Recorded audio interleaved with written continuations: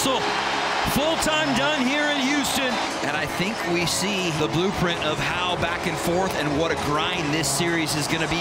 You know, the guys are obviously frustrated, but there's a lot of good stuff, and there's a lot of stuff that we need to get better at in lieu of this next game. But the effort and the commitment can never be questioned. It's one thing to come into Houston with everyone available, but it's another thing to ask players to play outside their comfort zone. And again, I think for me, it really is a testament to the mindset of this group and the belief that they have in one another to be able to, you know, adjust on the fly and make a difference and stay in the game for 80+ minutes away from home with all these different variables. Again, I'm extremely proud of the guys and what they're willing to do for the team. And I think at the end of the day, that's what's going to see us through.